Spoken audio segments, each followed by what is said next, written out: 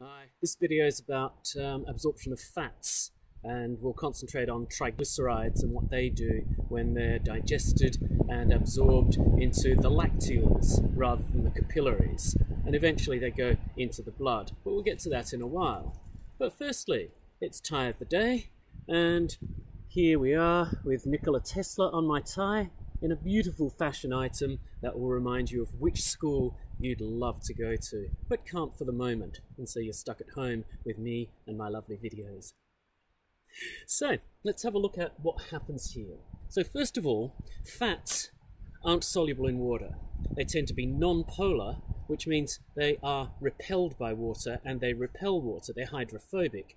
And so what has to happen in order to begin digestion is they have to be emulsified. So here's a couple of my representations of droplets of fat, and then bile arrives.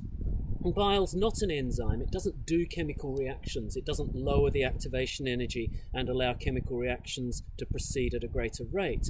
But what it is a detergent. It's a surfactant. And that means that what it does is it tends to break up or emulsify droplets of fats.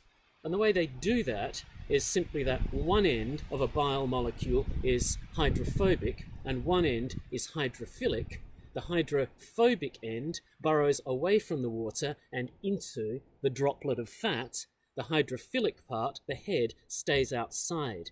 And the more of those things burrow into it, they separate out the fat droplets and emulsify them. And emulsify just means break up large droplets into small droplets. So an emulsion, such as an emulsion paint or milk or something like that, is simply small droplets of fat in a hydrophilic substance, and the usual